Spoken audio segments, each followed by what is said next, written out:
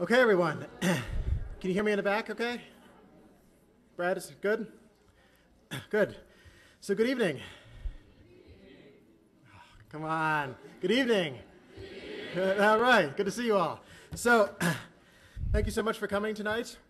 My name is Christian Miller. I'm a member of the philosophy department here at Wake Forest, and I'm also in charge of our speaker series this year in the philosophy department. Before I introduce our speaker for tonight, I want to make a couple announcements. One of the announcements is that for our format tonight is going to be this. We're going to let Dr. Craig speak for about 45 minutes or so, and then there's going to be a time for question and answer. Feel free to come up and ask questions. There are 2 microphones set up here, and you want to keep your questions short, so if there are a lot of people who want to ask, and we're really looking forward to getting a lot of question and answer and time for discussion as part of this event. In addition, afterwards, after the Q&A period, there'll be a reception in the philosophy department, in the philosophy department library. Now, some of you might not know where that is, so there'll be people stationed outside of Pew Auditorium to direct you to that reception, and everyone's welcome to come. Please feel free to stop by for that. There'll be food and beverages at the reception and a chance to interact with the philosophy department and also with Dr. Craig. So, secondly, tonight, Dr. Craig will be giving the Guy T. and Clara Carswell Endowed Philosophy Lecture. Mr. Carswell was a former trustee of Wake Forest University and a distinguished alumnus. In 1960, he made a significant gift to the university in order to establish a lectureship in his and his wife's name. The purpose of the lectureship was, according to the Carswells, to, quote, deal generally with problems of philosophy relating with Christian truth, unquote.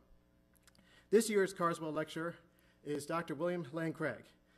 Dr. Craig is a research professor of philosophy at Talbot School of Theology in California. He earned a doctorate in philosophy at the University of Birmingham, England, before taking a doctorate in theology from the Ludwig Maximilians Universität in Germany. Sorry, I butchered that. Where he was for 2 years an Alexander von Humboldt Fellow. Prior to his appointment at Talbot, he spent 7 years at the Higher Institute of Philosophy at the Catholic Universiteit in Belgium. I butchered that too, sorry.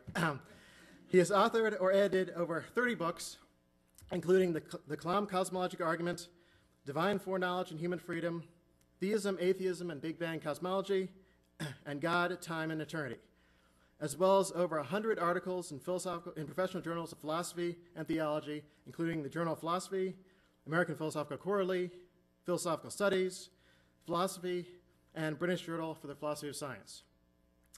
Professor Craig has asked me to be sure and mention his website, www.reasonablefaith.org, where many of his writings can be found if you're interested in reading more of his thoughts.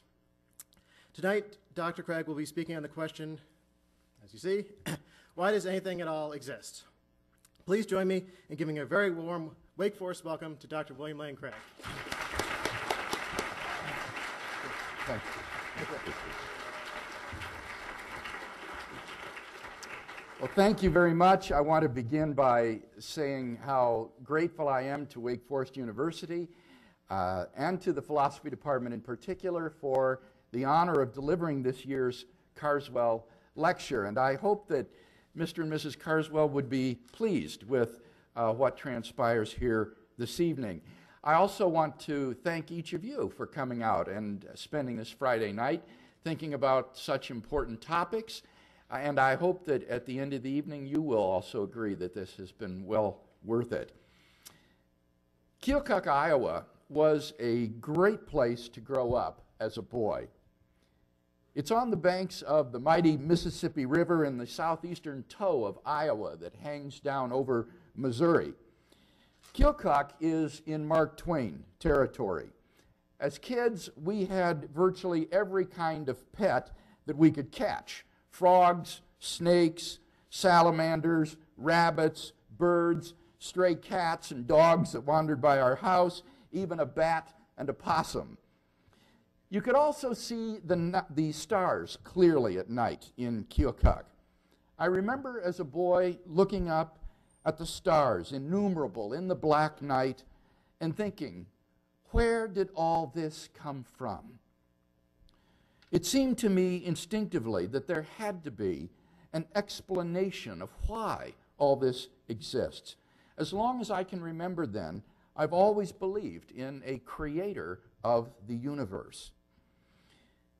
Only years later did I come to realize that my boyhood question, as well as its answer, had occupied the minds of some of the greatest philosophers for centuries.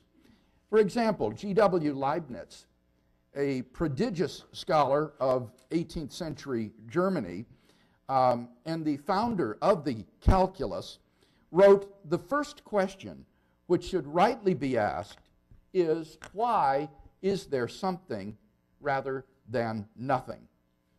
In other words, why does anything at all exist? This, for Leibniz, is the most fundamental question that a person can ask. Like me, Leibniz came to the conclusion that the answer is to be found not in the universe of created things, but in God. God exists necessarily and is the explanation why anything else exists. We can put Leibniz's thinking into the form of a simple argument. This has the advantage of making his logic very clear and focusing our attention on the central steps of his reasoning. And it also serves to make his argument very easy to memorize. There are basically three steps or premises in Leibniz's reasoning. Number one, everything that exists has an explanation of its existence. Everything that exists has an explanation of its existence. Two, if the universe has an explanation of its existence, that explanation is God. And three, the universe exists. That's it. Now, what follows logically from these three premises? Well, look at premises 1 and 3. If everything that exists has an explanation of its existence, and the universe exists, then it follows logically that 4, therefore the universe has an explanation of its existence. Now notice that premise 2 says that if the universe has an explanation of its existence, that explanation is God. And we've seen in premise 4, or step 4, that the universe has an explanation of its existence. And so from 2 and 4, it logically follows that therefore the explanation of the universe's existence is God. Now, this is a logically airtight argument. That is to say, if the three premises are true, then the conclusion is unavoidable. It doesn't matter if you don't like the conclusion. It doesn't matter if you have other objections to God's existence. So long as you grant the premises, you have to accept the conclusion. So, if anyone wants to reject the conclusion, he has to say that one of the three premises is false. But which one will he reject? Premise 3, that the universe exists, I think is indisputable for anyone who is a sincere inquirer after truth. Obviously, the universe exists. So the argument's detractor is going to have to deny either 1 or 2 if he wants to remain an atheist and be rational. So the whole question comes down to this: are premises 1 and 2 true, or are they false?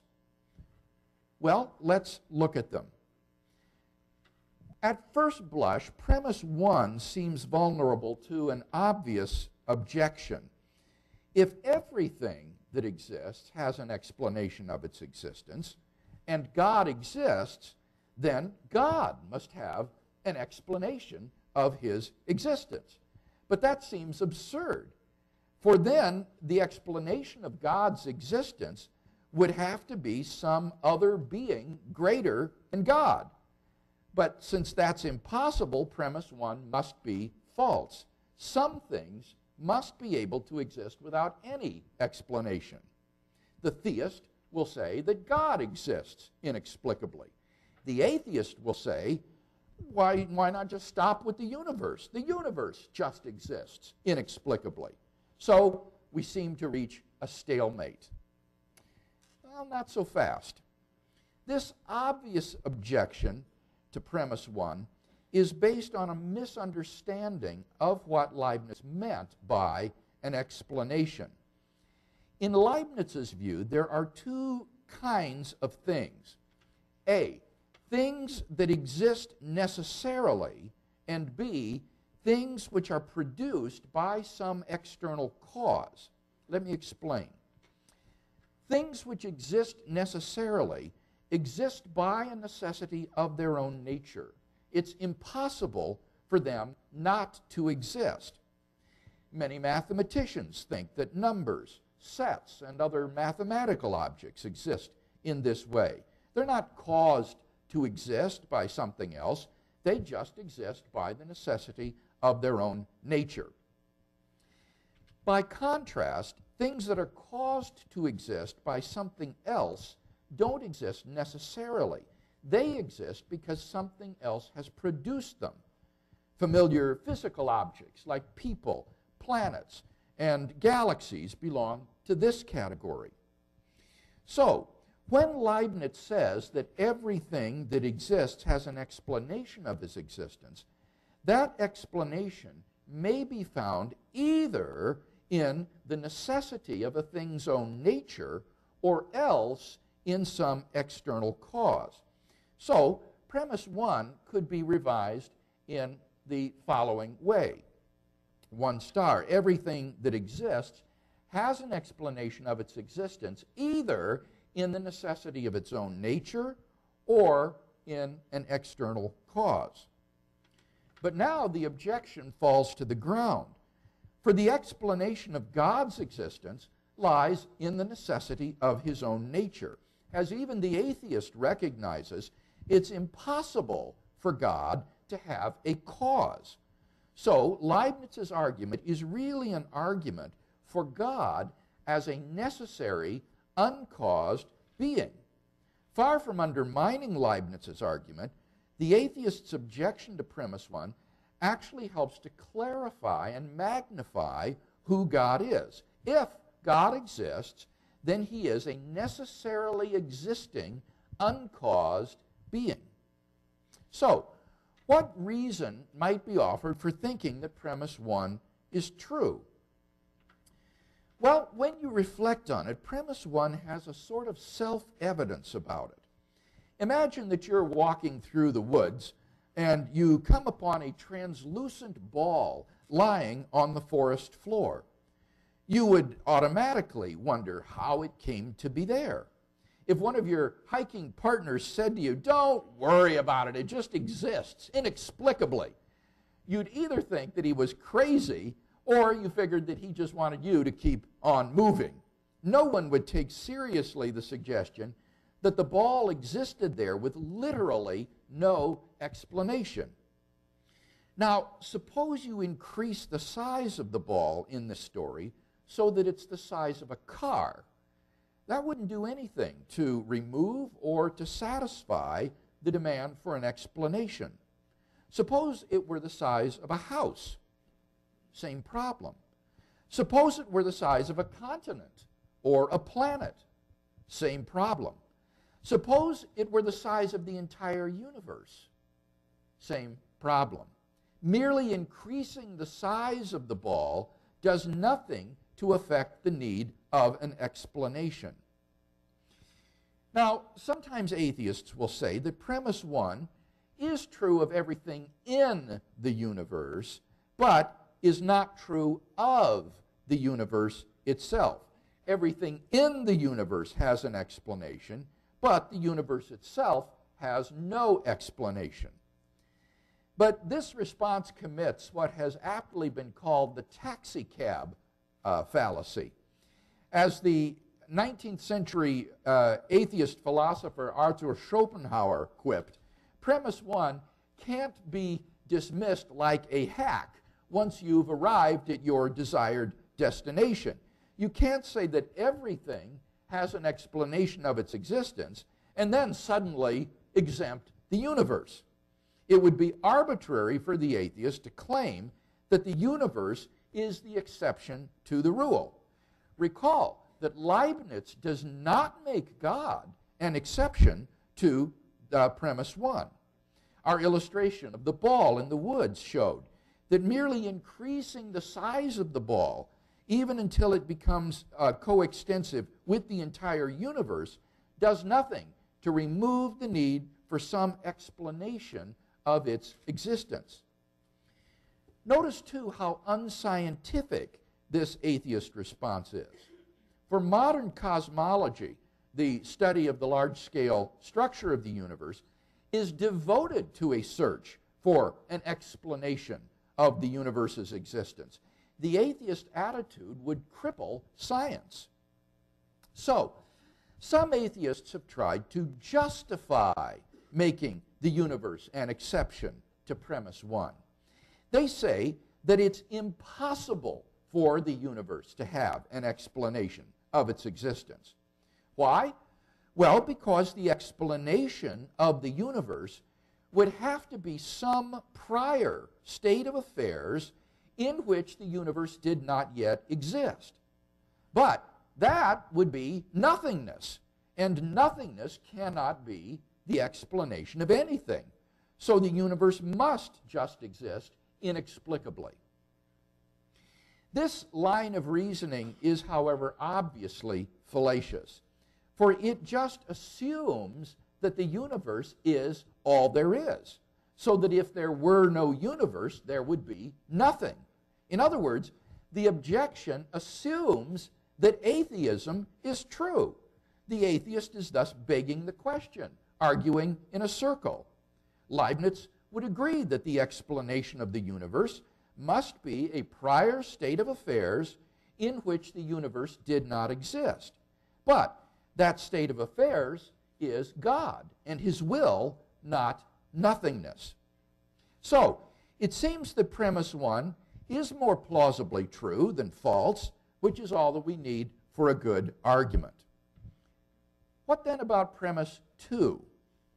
That if the universe has an explanation of its existence, that explanation is God. Is it more plausibly true than false? Well, what's really awkward for the atheist at this point is that premise 2 is logically equivalent to the typical atheist response to Leibniz's argument. Two statements are logically equivalent if it's impossible for one to be true and the other to be false. They stand or fall together. So, what does the atheist typically say in response to Leibniz's argument? As we've just seen, the atheist typically asserts something like the following. A, if atheism is true, the universe has no explanation of its existence. This is precisely what the atheist said in response to premise 1. The universe just exists inexplicably. But A is logically equivalent to saying B, if the universe has an explanation of its existence, then atheism is not true. A and B are logically equivalent. If atheism is true, the universe has no explanation of its existence. If the universe has an explanation of its existence, then atheism is not true. So that A and B are logically equivalent. So you can't affirm A and deny B. But B is virtually synonymous with premise 2, that if the universe has an explanation of its existence, that explanation is God. So by saying, in response to premise 1, that given atheism, the universe has no explanation, the atheist is implicitly admitting premise 2, that if the universe has an explanation of its existence, then God exists. And if the universe has an explanation, according to premise 2, that explanation is God. Besides that, premise 2 is very plausible in its own right. For think of what the universe is. All of space and time, all of space-time reality, including all matter and energy. It follows that if the universe has a cause of its existence, that cause must be a non-physical, immaterial being beyond space and time. This is amazing. Now, there are only two sorts of things that can fit that description. Either an abstract object, like a number, or else an unembodied mind. But abstract objects can't cause anything. That's part of what it means to be abstract. The number 7, for example, can't cause any effects. So the cause of the existence of the universe cannot be an abstract object. It must therefore be a transcendent mind, which is what believers understand God to be. So I hope you begin to grasp the power of Leibniz's argument.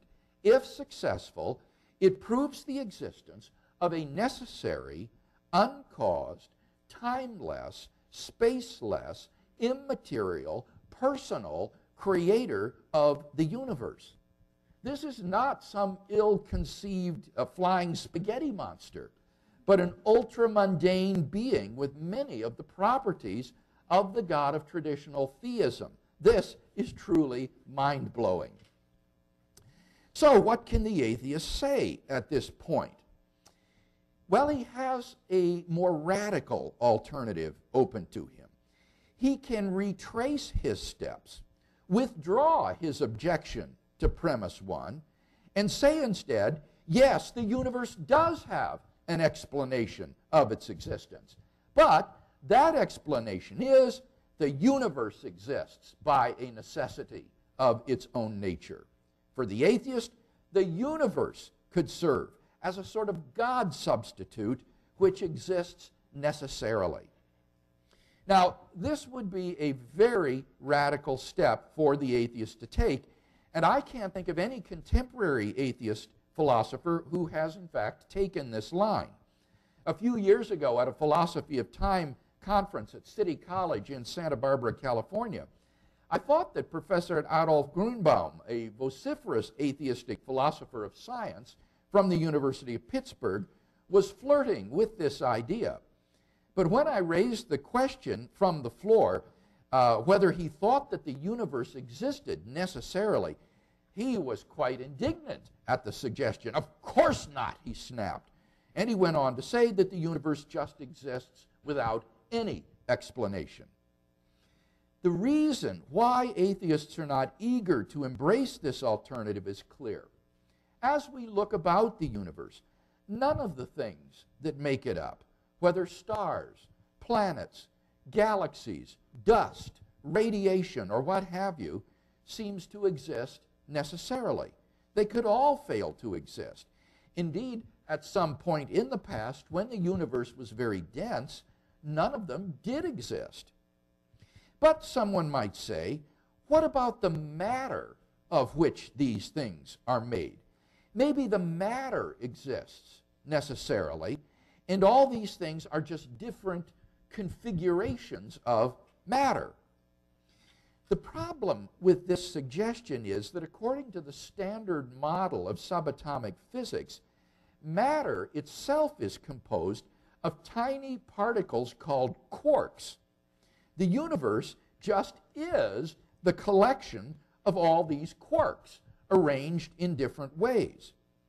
But now the question arises, couldn't a collection of different quarks have existed instead of this one? Does each and every one of these quarks exist necessarily? It seems crazy to say that each and every quark in the universe exists by a necessity of its own nature, so that this is the only collection of quarks that could possibly have existed. Notice what the atheist cannot say at this point. He cannot say that the quarks are just configurations of matter which could have been different, but that the matter of which the quarks are composed exists necessarily. He can't say this because the quarks aren't composed of anything. They just are the basic units of matter. So if a quark doesn't exist, the matter doesn't exist.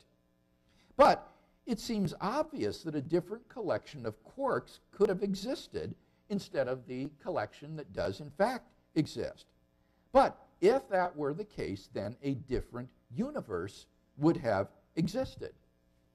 To see the point, think about your shoes, the ones that you have on right now. Could the shoes that you're wearing have been made of steel?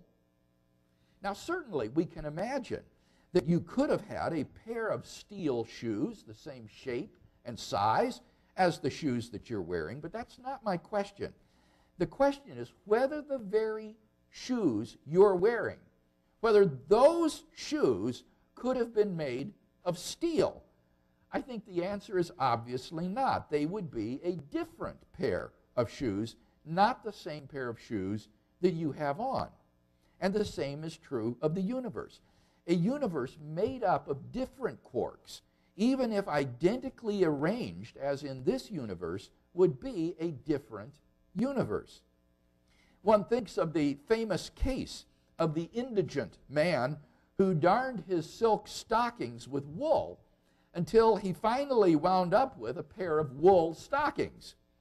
The wool stockings were clearly not identical to the original silk stockings.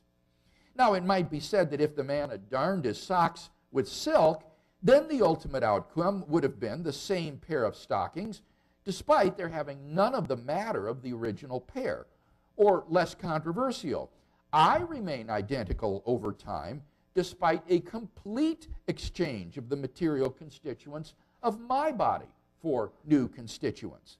Analogously, it might be said, universes could be identical across possible worlds, even though they are composed of wholly different collections of quarks.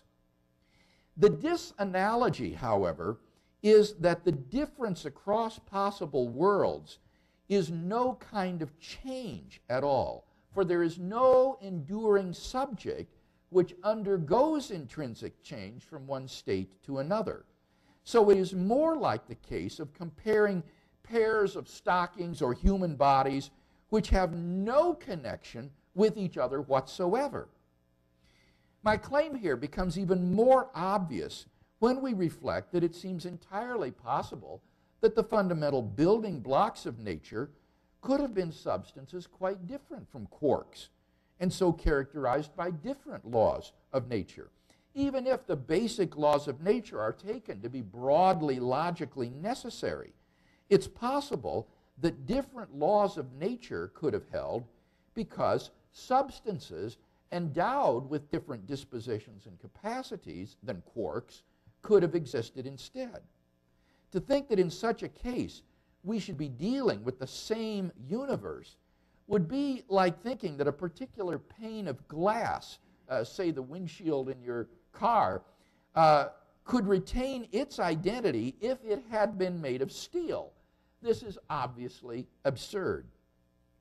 No atheist, I think, will be so bold as to suggest that some quarks, though qualitatively identical to ordinary quarks, have the special occult property of being metaphysically necessary. It's all or nothing here. But no one thinks that every quark exists by a necessity of its own nature. It follows that neither does the universe composed of such quarks exist by a necessity of its own nature. Notice that this is the case whether we think of the universe as an object in its own right, just as a block of marble is not identical to a block of the same shape constituted by different marble, or if we think of the universe as an aggregate or group, just as a flock of birds is not identical to a similar flock composed of different birds, or even if we think of the universe as nothing at all over and above the quarks themselves. A second reason for thinking that the universe does not exist by a necessity of its own nature is that we have strong astrophysical evidence that the universe began to exist. An essential property of a necessary being is eternality, that is to say, being without beginning or end. anything which comes into existence at a certain time can fail to exist, and therefore is not necessary in its being. In one of the most startling developments of modern science, we now have pretty strong evidence that the universe is not eternal in the past, but had an absolute beginning about 13 billion years ago in a cataclysmic event known as the Big Bang. What makes the Big Bang so startling is that it represents the origin of the universe from literally nothing. For all matter and energy, even physical space and time themselves, come into being at the Big Bang. As the physicist P.C.W. Davies explains, the coming into being of the universe, as discussed in modern science, is not just a matter of imposing some sort of organization upon a previous incoherent state, but literally the coming into being of all physical things from nothing. Of course, alternative theories have been proposed over the years to try to avoid this absolute beginning, but none of these theories has commended itself to the scientific community as more plausible than the Big Bang theory. In fact, in 2003, Arvind Borde, Alan Guth, and Alexander Vilenkin were able to prove that any universe which is, on average, in a state of cosmic expansion cannot be eternal in the past, but must have had an absolute beginning. Vilenkin pulls no punches. I quote, "It is said that an argument is what convinces reasonable men, and a proof is what it takes to convince even an unreasonable man. With the proof now in place, cosmologists can no longer hide behind the possibility of a past eternal universe. There is no escape. They have to face the problem of a cosmic beginning." End quote. The beginning of the universe not only reveals the contingency of the universe, it also shows the universe to be contingent in a very special way. It came into existence from nothing. This is significant, for it not only undermines the claim of the radical atheist who maintains that the universe exists by a necessity of its own nature, but it also thrusts the more traditional atheist who would answer Leibniz by holding that the universe is the exception to the principle of sufficient reason, that it exists inexplicably, into a very awkward position of maintaining not merely that the universe exists eternally without an explanation, but rather that for no reason at all, it magically popped into being out of nothing, a position which might make theism look like a welcome alternative. So atheists have not been so bold as to deny premise 2 and say that the universe exists necessarily. Premise 2 also seems to be plausibly true. But then, given that the universe exists, the remainder of the argument follows. There's one last way that the atheist might try to escape Leibniz's argument. He might say that while there are no beings that exist necessarily, nevertheless, it is necessary that something or other exist. He will agree with the theist that it is impossible that nothing exists. But he thinks that the proper conclusion to be drawn from this fact is not that a necessary being exists, but that necessarily some contingent being or other exists. This is akin to saying that while necessarily every object has a shape, nonetheless, there is no particular shape which everything necessarily has. In the same way, it's necessary that something or other exists, but there isn't anything that exists necessarily. In short, premise 1 is, on this view, false after all. The universe exists contingently and inexplicably. Some universe must exist, yes, but there is no explanation why the universe exists. Alexander Proust has pointed out that this view has an extremely implausible consequence. It's plausible that no conjunction of claims about the non-existence of various beings entails, say, that a unicorn exists. After all, how could the fact that certain things do not exist entail that some other contingent thing does exist? But on the present atheist view, the conjunction, there are no mountains, there are no people, there are no planets, there are no rocks, etc., including everything that is not a unicorn, entails that there is a unicorn. For if it is necessary that contingent beings exist, and none of the other contingent beings exist, then the only thing left is a unicorn. Hence, a conjunction about the non-existence of certain things entails that a unicorn exists, which seems absurd. Moreover, on this view, there is nothing which would account for why there exist contingent beings in every possible world. Since there is no necessary being, there's nothing that could cause contingent beings to exist in every possible world, and no explanation why every world includes contingent beings. There is no strict logical inconsistency in the concept of a world which is devoid of contingent beings. What accounts for the fact that in every possible world contingent beings exist? Given the infinity of broadly logically possible worlds, the odds that in all of them contingent beings just happen inexplicably to exist is infinitesimal. Hence, the probability of the atheist's hypothesis is effectively zero. Hence, this last gambit fails as well. In conclusion, then, given the truth of the three premises, the conclusion is logically inescapable. God is the explanation of the universe's existence.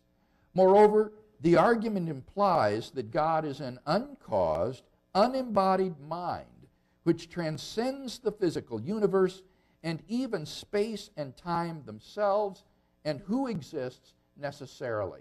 And he is the explanation for why anything at all exists. Well, that completes the thoughts that I wanted to share with you this evening, so now we'll open it to any questions that you might have.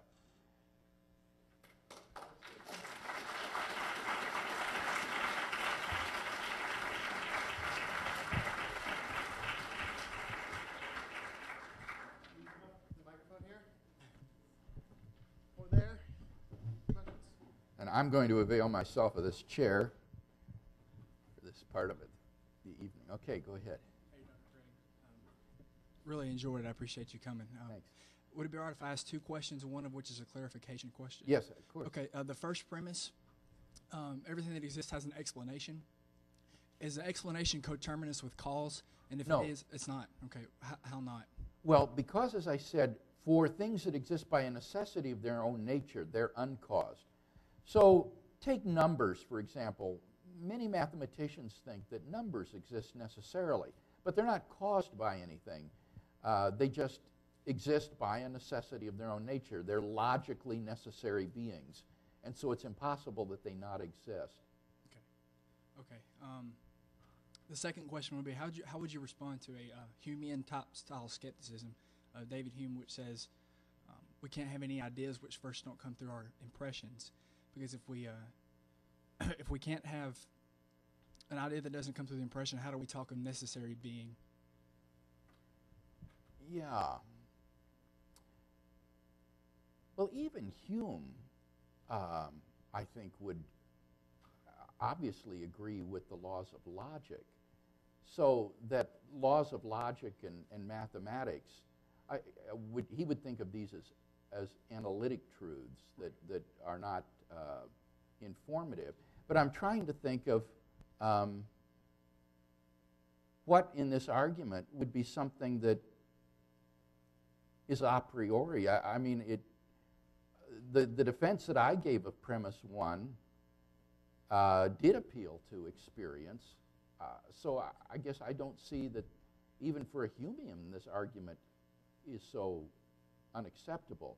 And of course one could just challenge that notion too, that the only informative truths that we know are found through sense impressions. Mathematics, for example, are generally not regarded as part of logic. That was a project that Bertrand Russell and Whitehead pursued to try to show that mathematics is just an extension of logic, but that project failed. There are mathematical truths that seem to be logically necessary, but they're not just by definition, they're not just analytically true. So I think one could easily challenge this Humean dogma. But even given it, this isn't a sort of a priori argument. It does appeal to experience.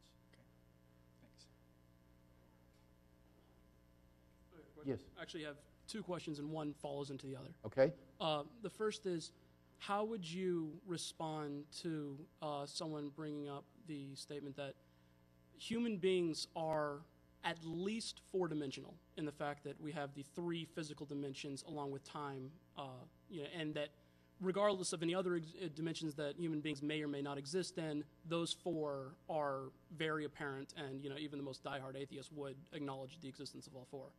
That being said, if human beings are limited in our perception of the reality around us, could you say that the universe does have an explanation? There was a prior state of events before the inception of the universe, but however, that prior state of affairs is not explainable through our limited perception of reality. If we're looking at the universe through with tunnel vision and incapable of perceiving it in a ideal and potentially complete perception, can it be that the universe has an explanation for its existence, but that we simply are not capable of explaining it? I don't think that there's anything in this argument that's at all inconsistent with thinking of reality as being four-dimensional in nature, that that the ultimate space-time reality is this sort of four-dimensional geometrical object, and we're a part of that. Right. The question that Leibniz would want to know is, why does that four-dimensional space-time reality exist? What is the explanation of its existence? And to explain that, you're going to have to appeal to something then that is beyond space and time, and it gets right into the argument then that I gave that will lead you to, I think, a theistic concept of God. So do you think it's possible that there is an explanation that does explain the inception of a four-dimensional reality that we exist in, that does not necessitate the existence of a God? Not without positing, I think, further higher dimensions. But then, if you do that, then Leibniz will simply ask for the reason for the existence of that thing. What is the explanation for the existence of, say, this 11-dimensional superstring theoretical model of the universe, of which our four-dimensional universes are perceptual experience?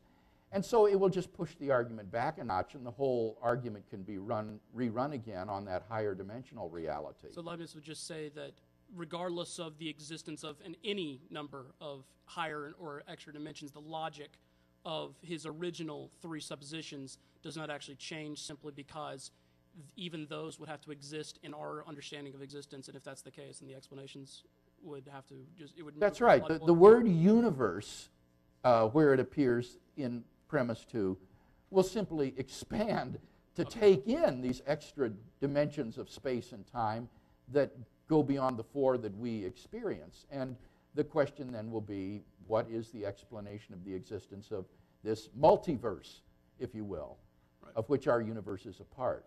So this argument, as Leibniz gave it, isn't wedded to a particular cosmology at all. Okay. That was basically my question. Just looking for a little clarification. You've mentioned a couple times things like numbers of the laws of logic as being things that exist of necessity and would therefore be uncaused, and they have to exist or eternal kind of thing.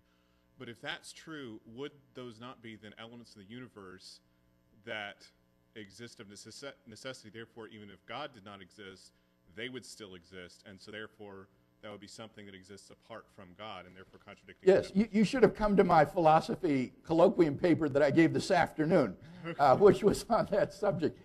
I don't think there are other necessary beings than God.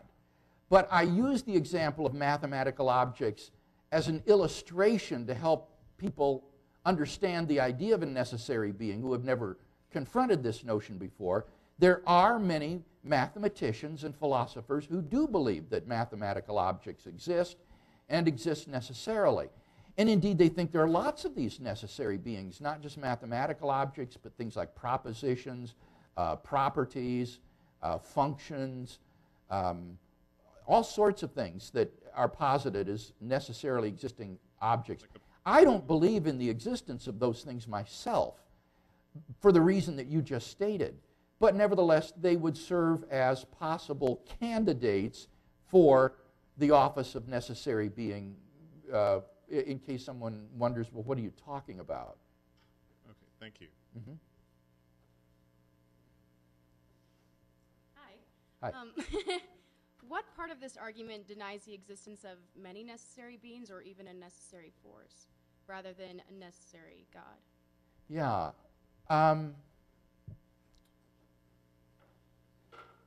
I don't think there's anything in this argument that denies that there could be a plurality of necessary beings. So my reason for responding to the last question was a theological reason, that for theological reasons I don't think that there's a plurality of necessary beings. But there's nothing in this argument, it seems to me, that says that there could not be a plurality of necessary beings.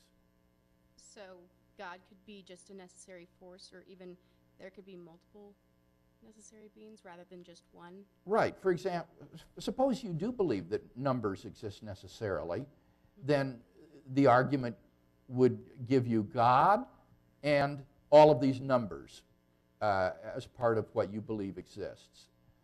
There would be God plus all these numbers.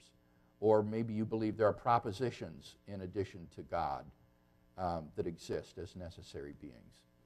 But you still have to get an explanation of the universe's existence. And as I said, an abstract object won't be able to give you that because abstract objects like numbers and propositions don't have causal effects. Okay, thanks. So if you were to say to me, well, then on what basis would you justify believing, if on this argument alone, in believing that there's only one God, I think I would just say Occam's razor, which says, don't postulate causes beyond necessity. We're only warranted in positing such causes as are necessary to explain the effect.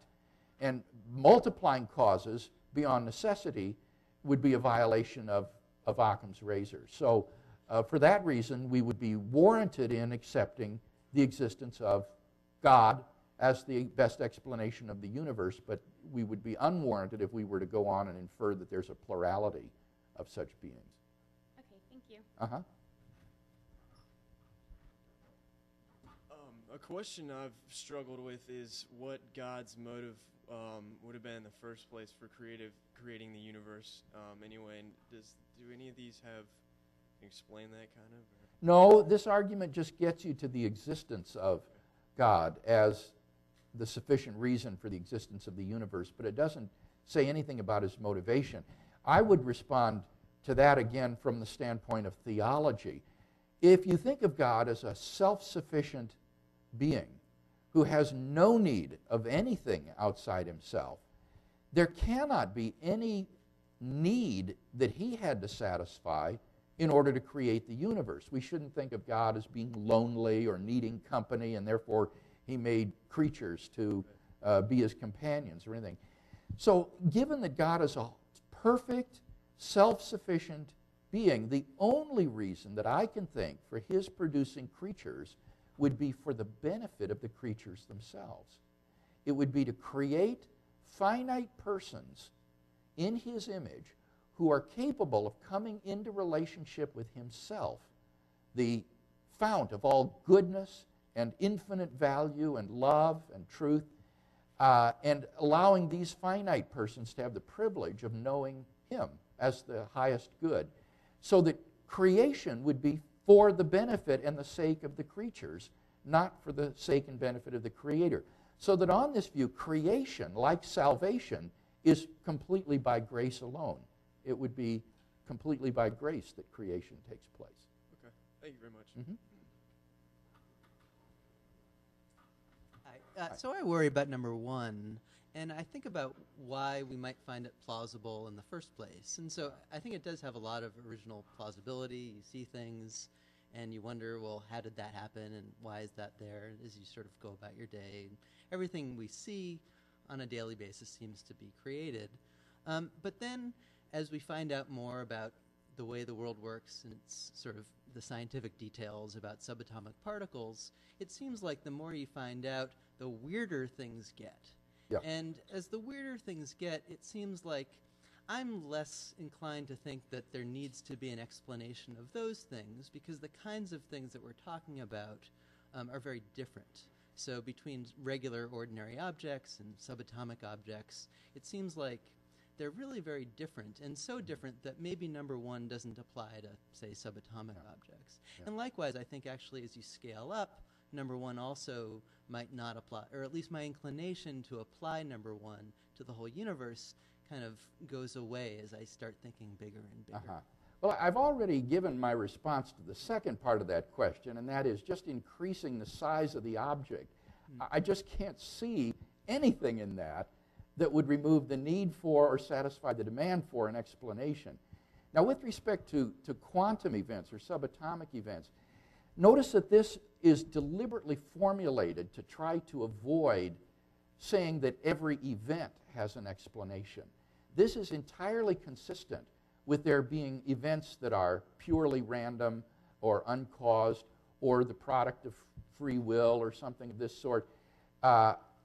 What this is talking about is that things that exist have to have an explanation for their being, and that is not violated in quantum physics. The quantum vacuum, which underlies all of physical reality, is a sea of fluctuating energy and is the cause for things like virtual particles that arise out of the vacuum, have a brief existence, and then disappear back into the vacuum again. So that even on indeterministic accounts of quantum events, it isn't the case that things exist that have no explanation of their being. Quite the contrary. Moreover, I want to add this, that although the equations, the mathematics of quantum mechanics has been fantastically verified to an incredible degree of accuracy, there are at least 10 different physical interpretations of the mathematics that I can think of, and most of those are thoroughly deterministic. It's only interpretations like the Copenhagen interpretation, which has indeterminism in it, that is really ontological rather than epistemic. So that most of the interpretations, most of the physical interpretations of quantum mechanics are thoroughly deterministic and would present no problem at all to every event or every thing that exists having an explanation. And nobody knows which of these 10 interpretations, if any, is correct. Indeed, many physicists are very dissatisfied with what's sometimes called the mumbo-jumbo, the Copenhagen interpretation, precisely because of the sort of quantum weirdness that you described. We're not by any means committed by the evidence or by the mathematical formalism to this kind of weird Copenhagen interpretation. There are other interpretations that are completely deterministic. And so there's nothing in experimental science that would force us to, or even cause us to think that premise one is not true. And to someone whose inclination to accept premise one decreases at different sizes, would you just say that they're not being consistent?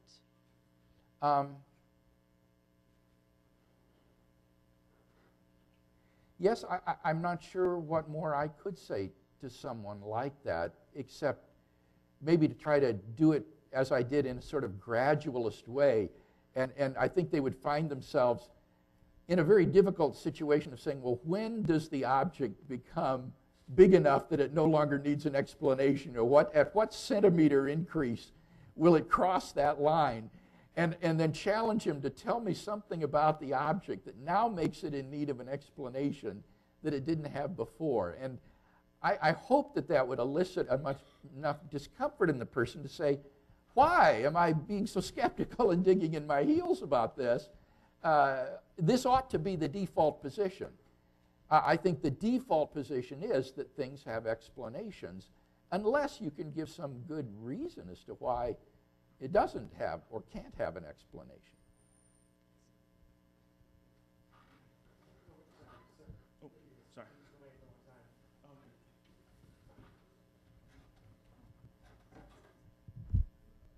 Go ahead. So, looking at premise number 1, the reason you gave that the universe has to have an external cause and cannot necessarily exist is because it seems to have been, it's expanding and it seems to have been created at a moment that it did not exist and then it existed, hence it can't necessarily exist. Almost. I gave actually 2 reasons why I think that the universe doesn't exist by a necessity of its own nature. My first one was based upon the fact that it seems that everything in the universe is contingent, including the quarks of which it's made, and that therefore it seems obvious that a different collection of quarks could exist than those that do. The atheist would have to say not simply that the universe exists necessarily, but that every single quark exists by a necessity of its own nature, and that just seems crazy to me. That was the first argument, based upon the composition of the universe. The second one was the fact that any necessarily existing being has to exist eternally. And therefore, if something begins to exist, that shows that it could fail to exist and therefore is not necessary in its being. I wouldn't put that as you did, where you said something like you said the universe didn't exist and then it did.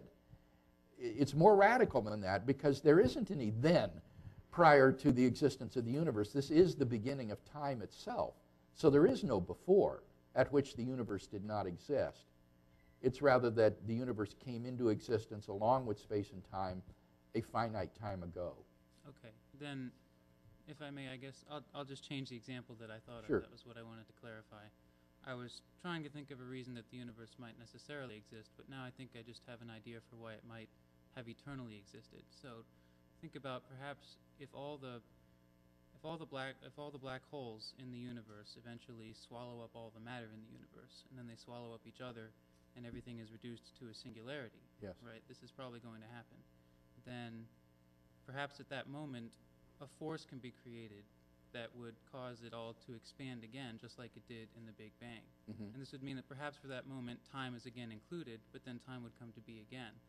And this may have happened before our Big Bang, such that the universe may be doing this over and over again, contracting and expanding, contracting and expanding. So then there wouldn't have to be the explanation of an external cause to create it out of nothing. Yeah. That it would just be expanding and shrinking again. Right.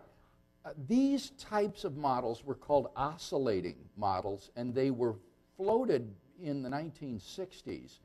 And the Hawking-Penrose singularity theorems tended to put a death knell to these oscillating models, because what the singularity theorem showed was, as you said, that a universe that is in gravitational self-collapse will go down to a singularity, and that there time and space will simply come to an end. It's physically impossible for anything to pass through a singularity to re-expand and to start a new universe again. So that the model is physically impossible. You would have to have some sort of new physics that is contrary to what we now know in order for this to happen. A second difficulty is that if the universe could oscillate like that, scientists discovered that entropy would be conserved from cycle to cycle. That is to say, the second law of thermodynamics would show that entropy would continue to increase in each oscillation. And this has the peculiar effect of making each oscillation have a larger radius and a longer expansion time, so that the cycles or the expansions would get bigger and bigger and bigger. What that means is, as you trace the cycles back in time, they get smaller and smaller and smaller until you finally come to an absolute beginning of the universe. So that this multi-cycle model you described has an infinite future, but it only has a finite past. So that it turns out not to avoid the beginning of the universe that its original modelers crafted it to avoid. There are other versions of the oscillating models that are back in discussion again today, but none of them has been able to be extended into the infinite past. That's the real difficulty. The problem is not just how do you get the universe to bounce, from a contraction to an expansion, but how can you extend it into the infinite past? And that has that's been the nettlesome problem with all of these oscillating models, is that they can't seem to be extended to infinity past. I guess at least in order to be able to do that, you would need some kind of new physics, which we have no access to. Right. It would have to be something that is contrary to what we do know now of physics. And of course, that's always possible. That's why science is always tentative. But one can say that Leibniz's argument, I think, enjoys the support of contemporary science. Thanks. So can you compare, like, the necessity of God versus the necessity of the universe? Or is there not a good equivocation there? Because, like you mentioned earlier that some radical atheists might go to the point of saying that the universe is necessary. Yes. Would that then also entail that some radical theologians would say that God was necessary? I'm just wondering what the disconnect there is. That wouldn't be the analogy, because it is the conservative traditional theologians who say that God exists necessarily. That's Leibniz's view, that God is a necessary being. That's the traditional view. And we would be meaning it in exactly the same way. We would mean that there's no possible world in which God fails to exist, or the radical atheist, there's no possible world in which our universe fails to exist. So the use of the word necessary there is the same for both of those. There's no equivocation. The question just is it plausible to think that our universe exists necessarily in that way?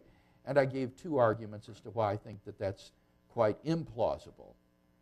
Okay, I just needed a clarification. Mm-hmm. Mm-hmm.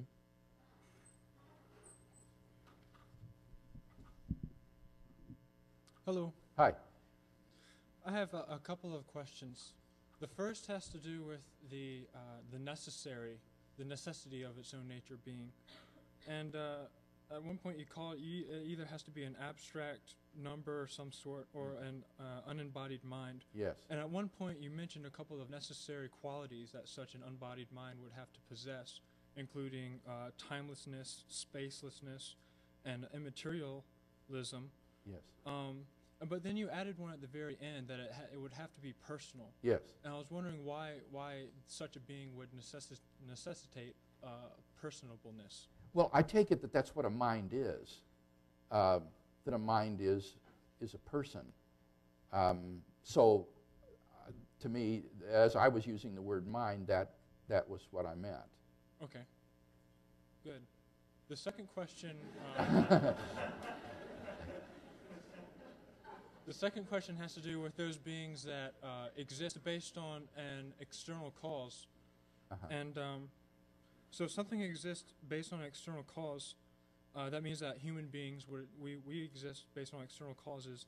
And I was wondering if this necessitates determinism.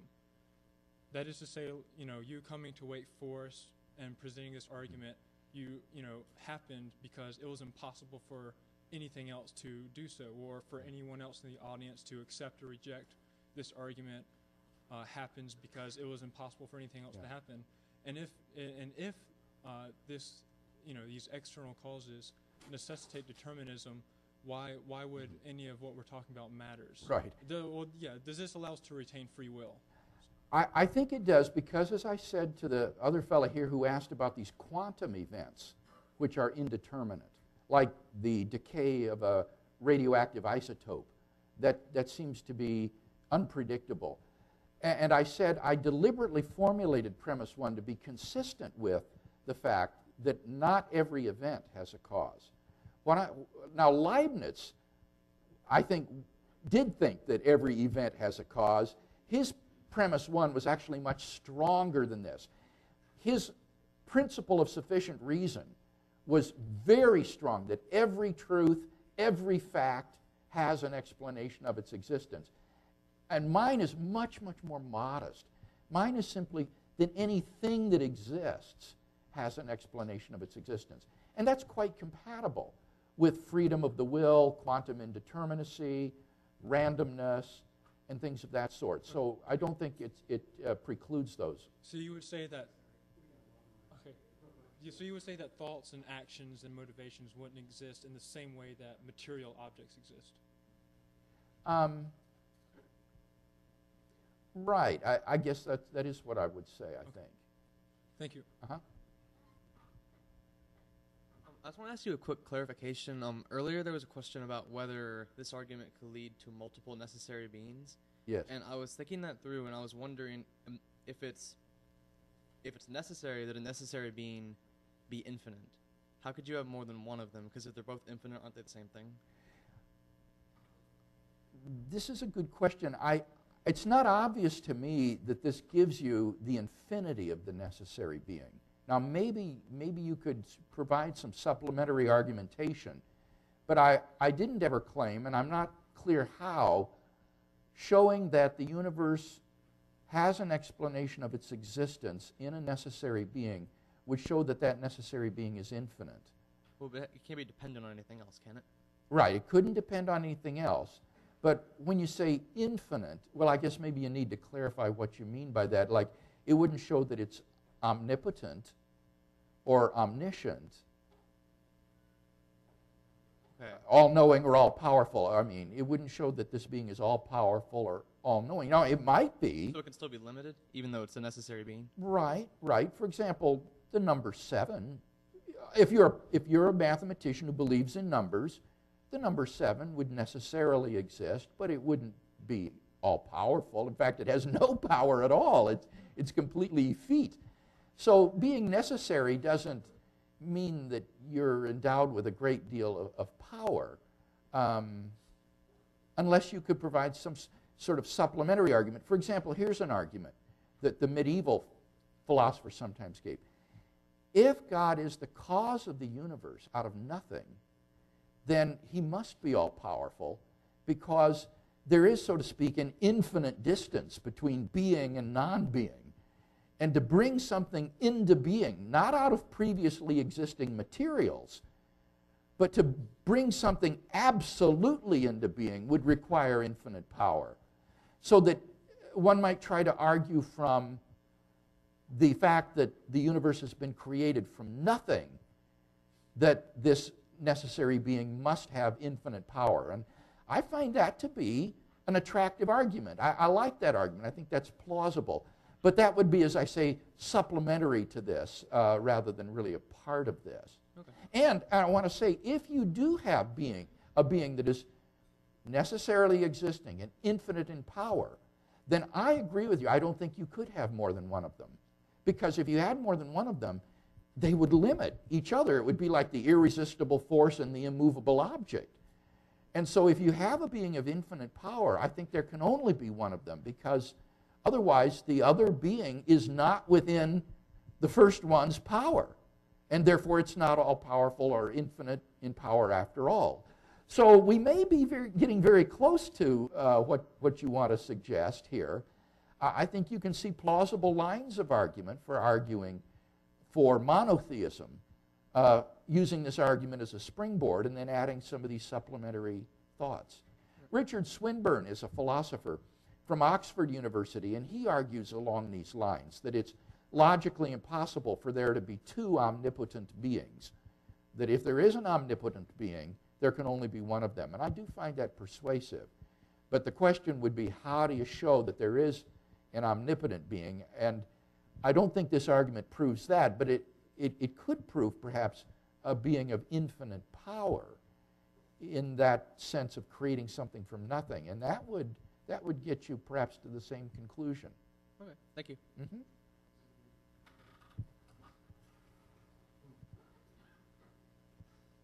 I'm curious about the argument on mathematics, or excuse me, numbers, that they necessarily exist. Yeah. Because when I was in grade school, actually junior high, when the subject of division by zero would come up, we would go, well, that's undefined, and that would end the argument. It's undefined. And by the same token, an atheist could say, what existed before the singularity of the Big Bang? Well, you can, or an atheist would say, well, that's undefined, so there's no point in going into that.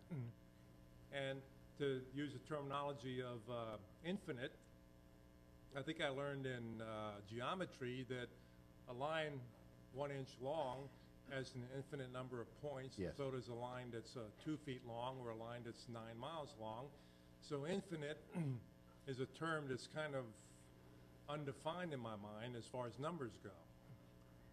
I mean, how would I, being that I consider myself a Christian, and I like to get into discussions with atheists, when that argument comes up, well, it's undefined, so there's no point in talking about it. Okay. You've raised some really interesting questions, and let me try to tease these apart and get at them. When mathematicians say that division by zero is undefined, what that means is that it cannot have an answer because it leads to self-contradictions. If you try to do division by zero, you can wind up proving self-contradictions. But there is no self-contradiction in the view of contemporary cosmology or Big Bang theory that time and space came into being at the singularity about 13.7 billion years ago. So when you say it's undefined what existed before, you're not using the word in the same way that mathematicians use that word when they say that division by zero is undefined. There's no contradiction in Big Bang cosmology or thinking that the universe and time and space had an absolute beginning, and there was simply nothing before it. That was the beginning. There's nothing undefined about that in any objectionable sense. Now, with respect to infinity, the idea that a line has an infinite number of points regardless of the length of the line, or even in a plane, you could extend it. A plane has the same number of points in it as a 1 inch line, and a cube has the same number of points in it that a 1 inch line does. That is because the infinite in set theory has been defined in a very precise way. Namely, any set which has a proper subset which is equivalent to the original set is infinite. And when they say equivalent, it means you can have a one-to-one correspondence between the members of these two sets. And that's what you can do with the points in a 1 inch line and the points in a cube. You can arrange a one-to-one correspondence so that every point in the line has a point in the cube and every point in the cube has a point in the line. So it isn't a matter of being undefined at all. On the contrary, this result is precisely because of very specific definitions that have been given to the concepts of equivalence and size in mathematical set theory. And one would only need to add that when we talk about the infinity of God's being, we're not using the words there in a mathematical sense. God is not a composite of definite and discrete finite particulars the way a set is, or a line is composed of points. So when theologians or philosophers talk about God's infinity, it's not a quantitative concept. It is, if you will, a qualitative concept. It means that God is holy, perfect, all-powerful, all-knowing, everywhere present, eternal, necessary. infinity is just the umbrella term for all of these superlative attributes, which are not quantitative concepts. So it's just a very different use of the word infinity than is used in set theory. Maybe semantics, you mean? Yeah, it's a different definition. I mean, we use words in different ways in different fields. And when the mathematician talks about infinity, it is a very carefully defined quantitative concept. But when a theologian says something like God is infinite love, he's not using that word in that mathematical quantitative way. He's using it in a more qualitative sense. Thank you. Uh-huh. Wow, that's too much math for me, but thanks for thanks for coming out here. I want to thank you. But I wanted to also ask, I guess I can't raise this, but I want to ask a possible logical fallacy, perhaps.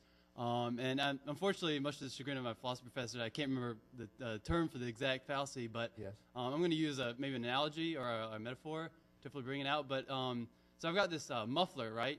And it won't go. It just won't, travel. Or I have, maybe a wheel or something, and it won't go. So I try to make it bigger, and it still won't have the property of being able to propel itself forward.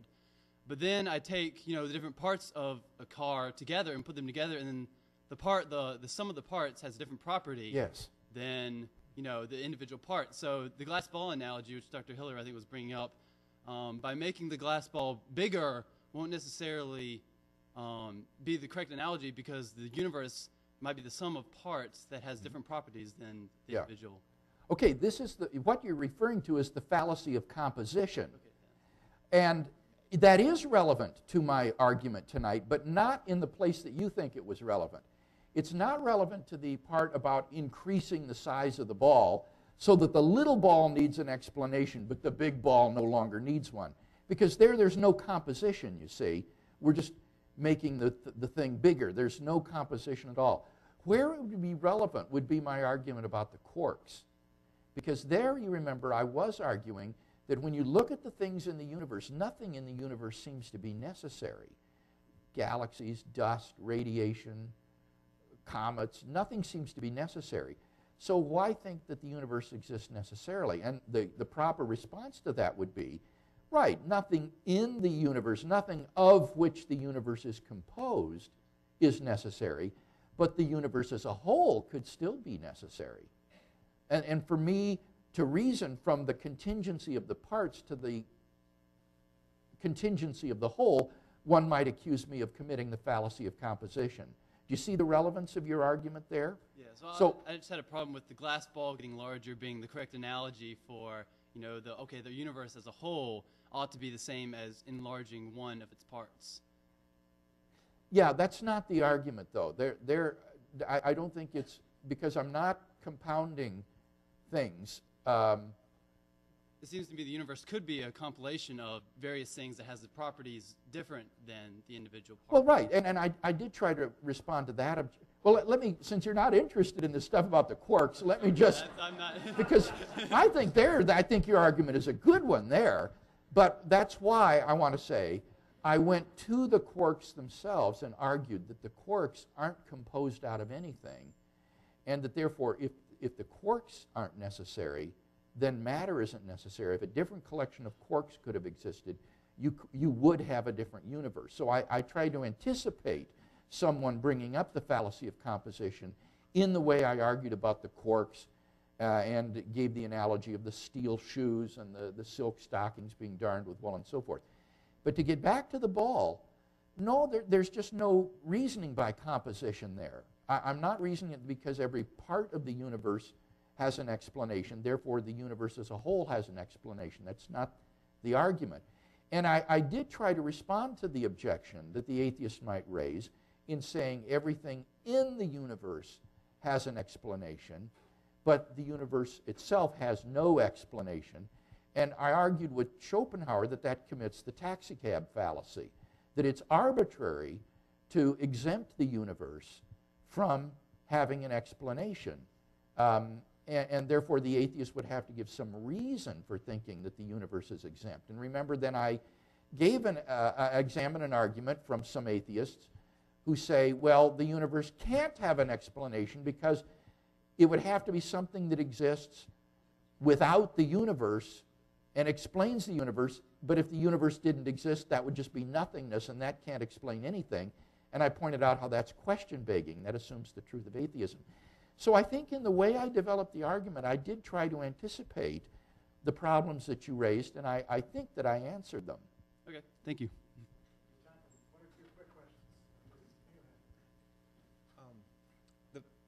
Seems like a lot of people have questions about the first premise. The first premise, I'm wondering if you don't believe that numbers exist or states of affairs or those kinds of things, what would be the reason for saying that something can exist of the necessity of its own nature or external cause? If we're looking to, what kind of finite thing would we be looking at to come to the conclusion that these are the two logically two logically exhaustive categories? Or why not? Why do we not just say anything that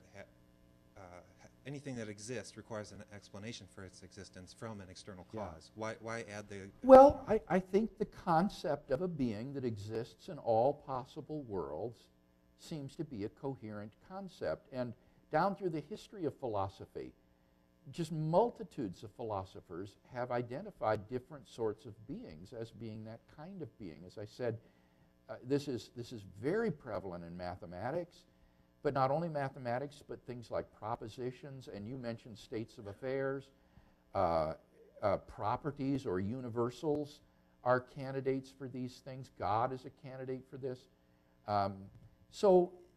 This is a well-respected category of being in metaphysics. Now, maybe the category is empty, maybe everything is contingent, but maybe not. And so I think it's a coherent category metaphysically, and we need to ask if there are any objects that fit into that category. But I don't think we can just say, no, this category doesn't exist, that this is impossible. There's no incoherence in the idea of a metaphysically necessary being. If you were an austere nominalist, would that just basically, would that undercut the argument? No, because as the philosophers will tell you who heard me this afternoon, I'm about as austere a nominalist as anyone can be.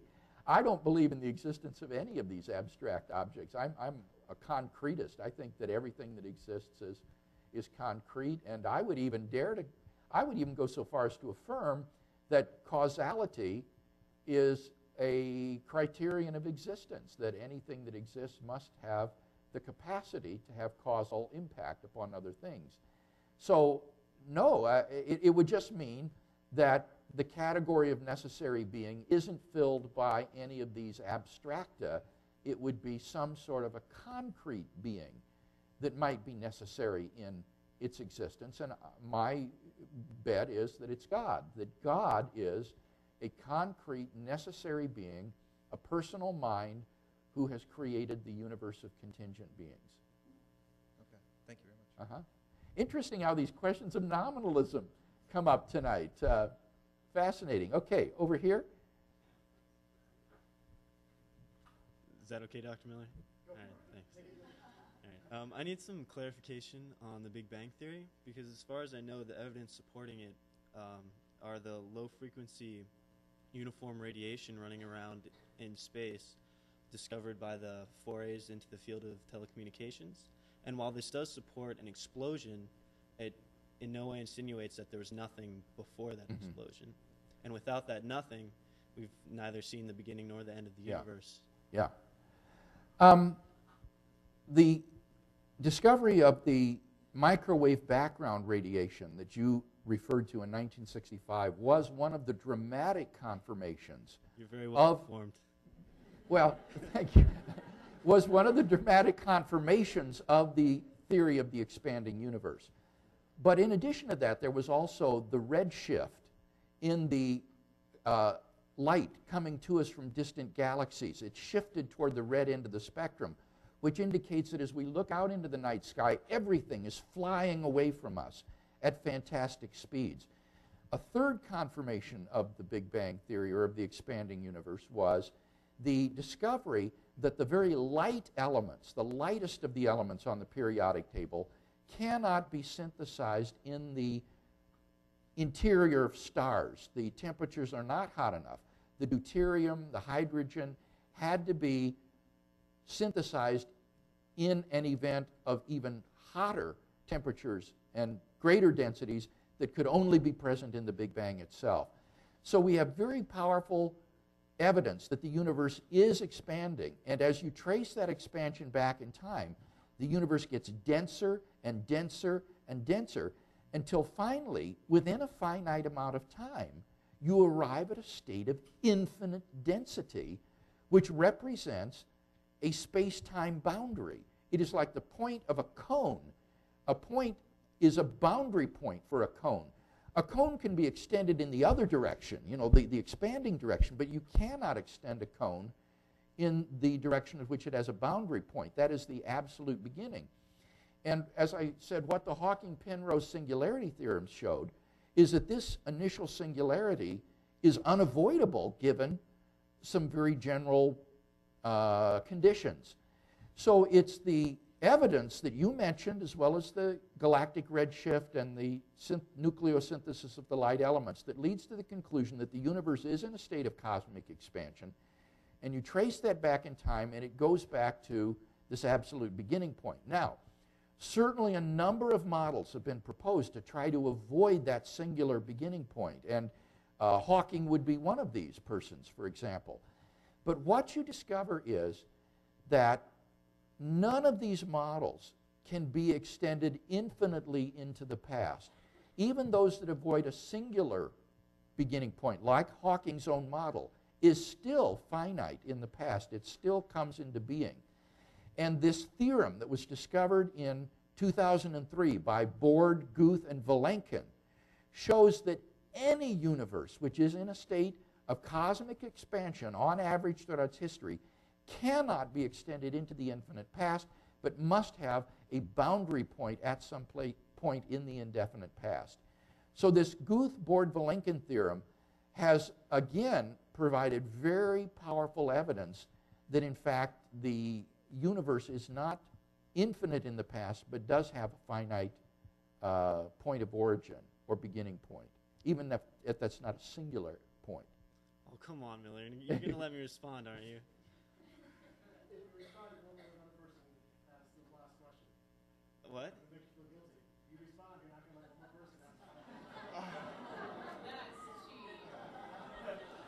What? Let me just say this. If you're interested in this, reading some more, take a look at Alex Vilenkin's new book, Many Worlds in One, published just last year. And there's also lots of material on my website as well that documents the current science on this. I'll be at the reception. Okay. Yeah. Just as clarification, what exactly do you mean by existence? Well, I'm not meaning anything special. Some terms are so primitive they're hard to define, except by giving synonyms. I mean, being.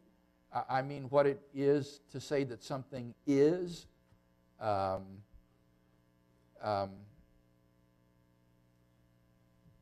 you think of anything, Christian, for I mean, what do you mean by existence?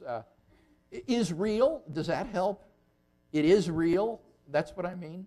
So if the universe is only in your mind and it's not real, then it does not exist? Right. So Sherlock Holmes doesn't exist. He's just a fictional character in your imagination. So how could you say that the universe is not in your mind? Excuse me? How can you say that the universe is not something that's only in your mind? Well, because the universe was long here on the scene before I ever arrived. But the era of galaxy formation, the Jurassic period, you know, all of that existed long before I arrived on the scene. It's not just in my mind. But time and everything in the past and like the concept of past and the concept of time and all that could be in your mind as well. Oh, I don't think so. I mean, don't you think that say, Abraham Lincoln really existed, you know, in 1860, that the Civil War really occurred, even though you weren't there yet? That I think those things really happened. The past really did occur. Time is an objective feature of the world that doesn't depend upon our imagination. I mean, to suggest that this is a product of your imagination I mean, think what that would imply. That would mean that Abraham Lincoln never really lived, that somehow you have brought these things into reality through your own imagination. That just strikes me as fantastic. Okay, thank you. Okay. Well, thank you very much.